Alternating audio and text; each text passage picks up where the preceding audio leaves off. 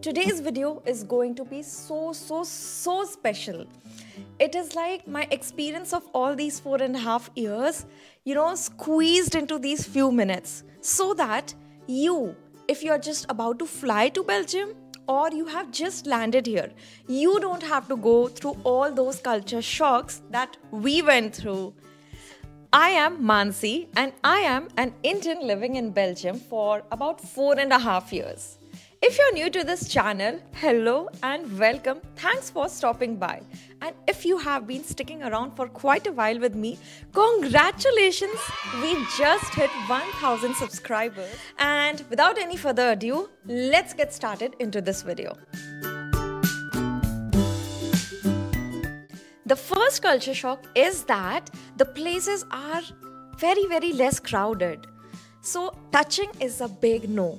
That means, like in India, we have lots of people at any place. So sometimes subconsciously also we touch people by just a brush of shoulders and we consider it very normal. But here it's a big no. There is lots of space, places are less crowded. So make sure you give an extra effort to respect people's physical boundaries. Second point is that the places are very quiet. So that means on the streets you will not hear any honking. Only if it's a crisis situation or an accident situation, somebody will honk, otherwise not. Even the cyclists are not supposed to ring those bells. So if you're driving or cycling, try to respect those rules. Do not honk, do not ring the bells. And because in India, we have a habit, whenever we go through a square, we have to cross the road, subconsciously we will always honk. So let go of that habit now. Third point is that you will not find any stray animals, stray dogs here on the streets.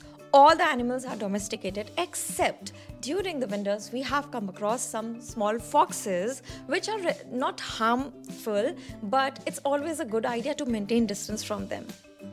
The fourth culture shock that you will face is that the voices in the background will stop being in your local languages which you have heard since your childhood or wherever you are living. Now they will be replaced by French, Dutch, Italian, Spanish, and about English, it's slowly catching up, but still it's not very popular to hear on the streets. So it's not just the language that you hear on the streets or around you, also the signboards. Whenever you look at any shops or any public places, those signboards will stop to be in English and turn into the language of Belgium. The saddest culture shock is that you'll have to do all your things on your own. So that means you're cooking, cleaning, and doing the dishes, laundry, and also the waste disposal. You have to sort and know what are the specific days to dispose specific kind of waste. You will have to take care of all these things because, as I told you in the previous videos, services are very expensive. So everyone does these things on their own. Which brings me to the next point, that you will also have to get used to going to do your own groceries, because the home delivery culture for groceries is not very common and not very matured here. So only the old peoples who cannot do these things on their own, they use those services. Otherwise, there are plenty of supermarkets around the streets in every area, so people really go and get their own groceries.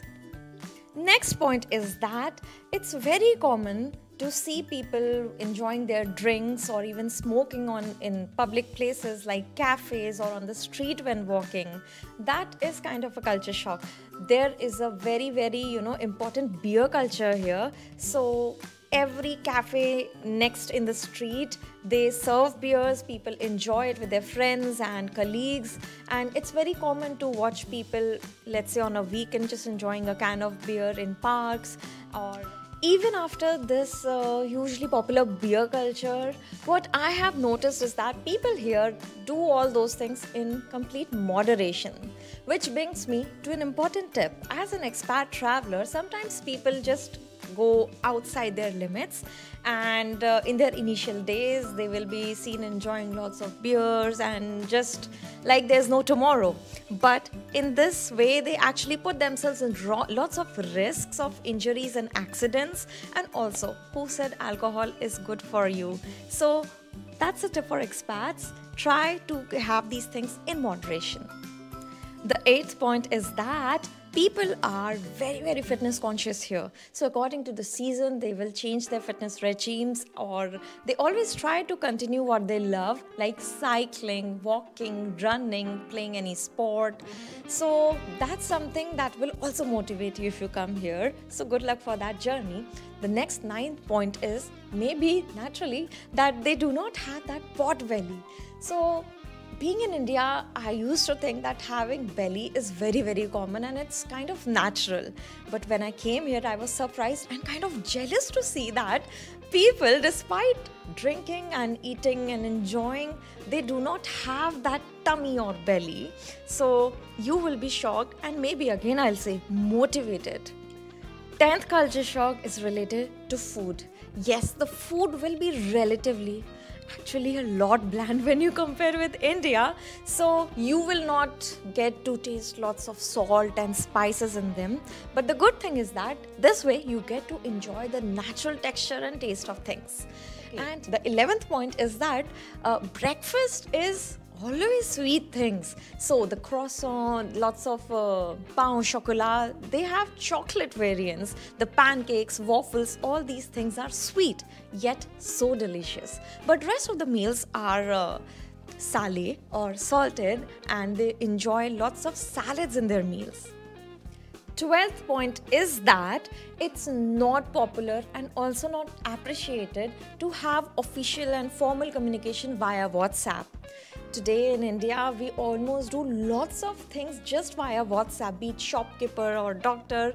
We all communicate through WhatsApp, but here they prefer email communication more even than the phone communication. So that will be kind of a culture shocker for you, but that's how things are here.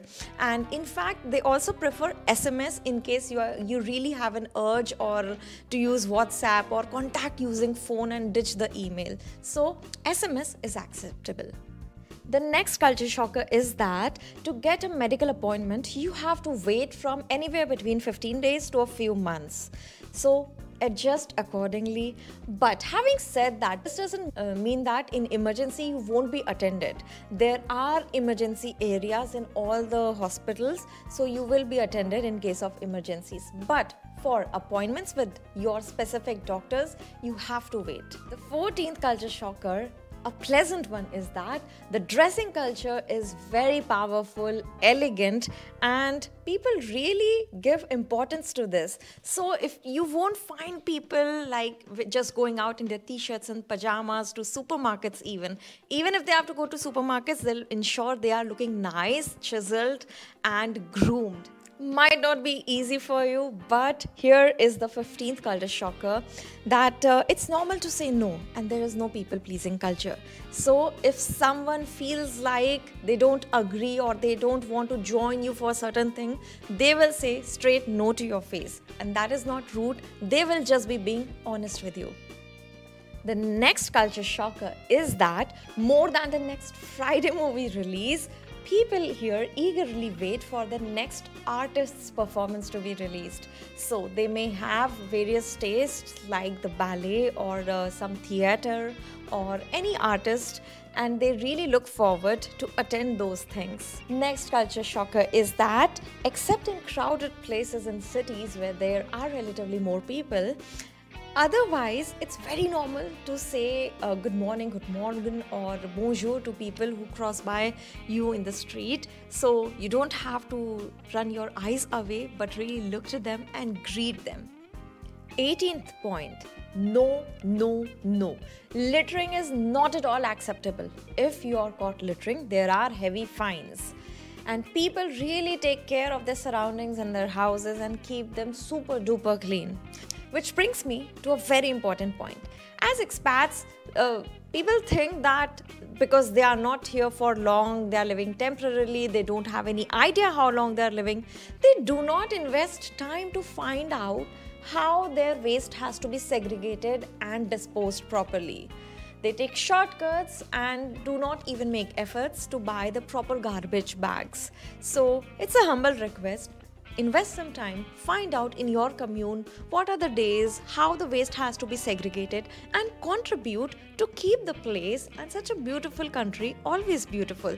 That's your duty as an expat. The next culture shocker is that whenever you go into public transport, be it a metro or a train, it's normal to give your place to elderly people and pregnant ladies. 21st very important point is that keep your rental house and apartment very clean. So for your different needs you need different cleaners, and your owners will always suggest, example, a special cleaner to remove the molds, which is a very common problem especially in Brussels.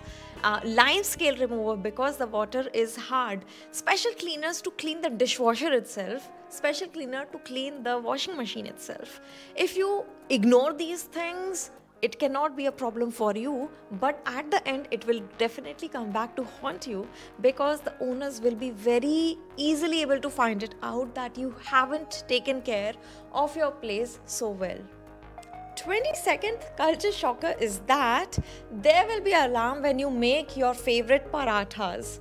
That means fire alarms are a mandate here in all the apartments, and usually they are somewhere near the kitchen. So, and even in studio apartments it gets very tricky because the space is little, and whenever you cook something which releases lots of smoke, the fire alarm rings up.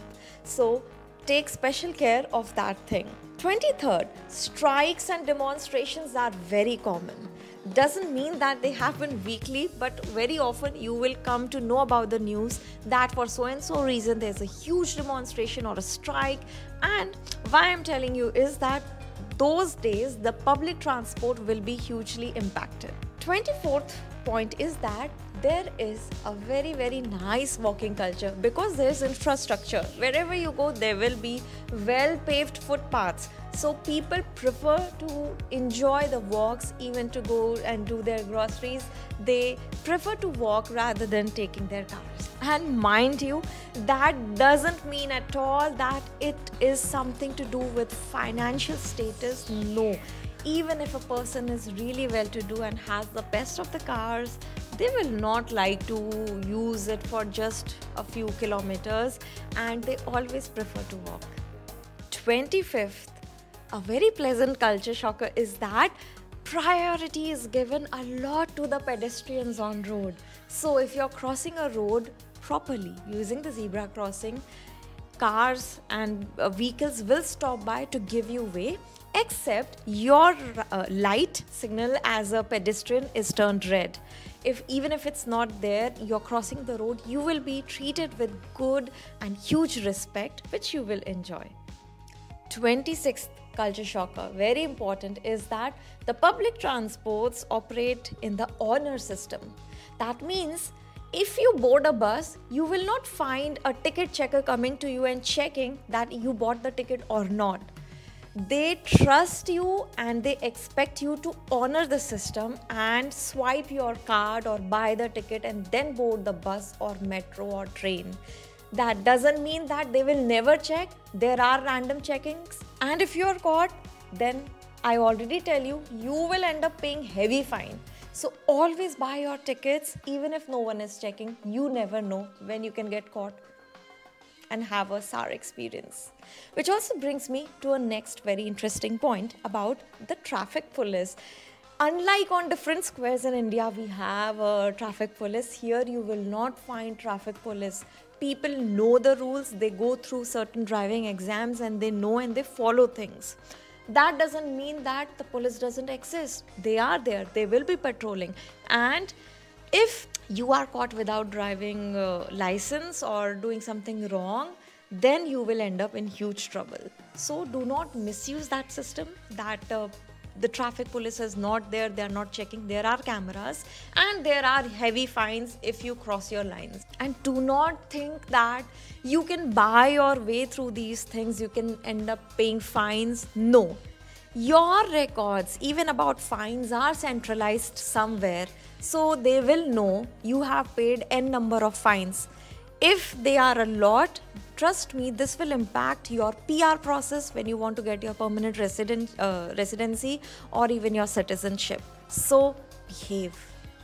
Last but not the least, this is Europe, a popular tourist destination. Lots of people from different places come here.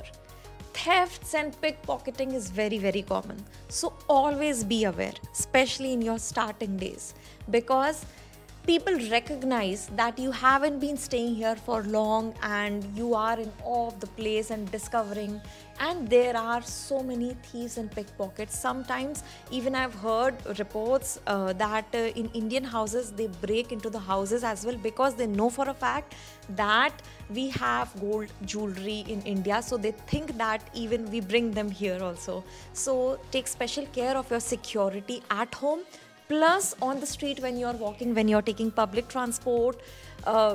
Don't be always aware of your phone, your belonging, your wallet in your pocket, so that you do not have to regret. Especially take care in your initial office days when you carry your laptop bag with you in public transport, because the moment you leave it and avoid looking at it and get unconsciously focused somewhere else, your bag will be gone. This has happened with lots of my colleagues. So that's the tip I'll give you. Also, people split all the expenses and they're not shy about it. When you go to the supermarket, remember to read the food ingredients very, very well, because there's no separate sign between veg and non-veg, except some brands preferring halal and vegan labels now. Toilets are not free. Even if you go to Burger King or McDonald's, places like this also charge for using toilets. There'll always be a person sitting inside and they'll charge anywhere from 50 cents to €1 for it. And of course, right is right. That means people drive on the right side of the road. Well, that was a video, and here is the conclusion from me. You might come as an expat here temporarily, but always remember, when you come here, you are not just representing yourself or your family, but you are representing your country. Millions of people who live in your country. And just if you leave this country when you come and go, that will not, make people forget here how people from your country are like. That image always stays. And even after you go, for generations, and that it impacts the whole community wherever you come from. So be a responsible expat, respect the rules here, and try to integrate peacefully. So guys, this is my homework I did just to prepare this video for you, and lots of homework will happen after shooting this video. Me and Ashu have to invest a lot of time in editing. So I request you, if you like this video and you found it helpful, please give this video a thumbs up. Keep on supporting the channel. Drop your motivational comments or any questions if you have. I will be very happy to help you out. And subscribe to the channel if you haven't done it yet or you are new to this place. I'm sure you will enjoy the upcoming videos as well, because we love to make videos for you. So stay tuned. I'll see you next time. Till then, bye-bye.